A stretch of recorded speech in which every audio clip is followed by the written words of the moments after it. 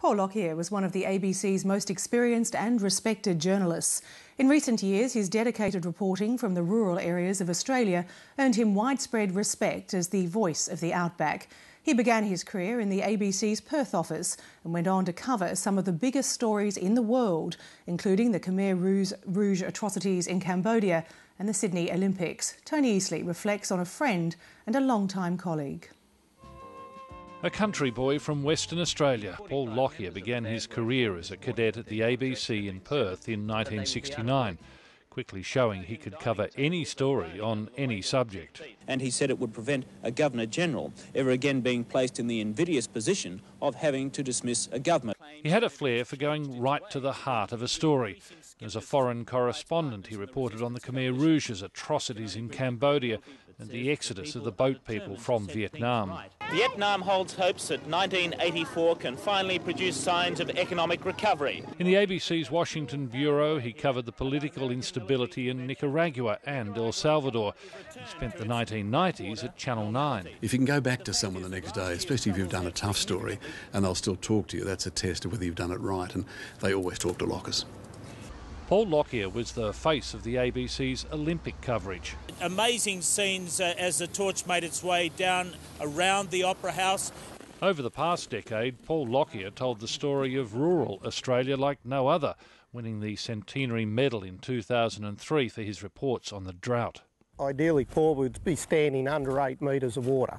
He, more than anyone else I can think of in journalism, probably bridged the gap between the bush and the cities. It was his warmth and ability to draw people out that made him an exceptional journalist. The people he interviewed trusted him. I was surprised one day to receive a card in the mail from him saying thank you to me. Well, I thought I should have been the one saying thank you to him. He was the first to document the devastation wrought on Grantham by the dreadful Queensland floods. A flood of unimaginable size and force tore this community apart. What happened here yesterday? Armageddon. What he done for this town was fantastic. He is one of the best journalists I've ever spoke to. That he could understand the emotion of a story where people might be devastated or suffering without wearing his heart on his sleeve. People felt that he understood them when he was there to tell their story. From time to time, Paul Lockyer hosted news and current affairs programs. Hello and welcome to the Midday Report. I'm Paul Lockyer. But he always yearned to get back to the bush, especially with helicopter pilot Gary Ticehurst. Paul Lockyer had just finished writing a book about Lake Eyre, and he said he had the best job at the ABC.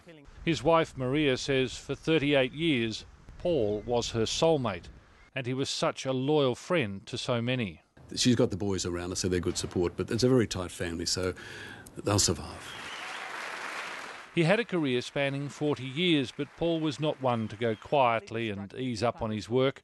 He was as enthusiastic as ever, ready to shoulder up for one more yarn, as he would say. Another story to tell. Tony Easley with that report.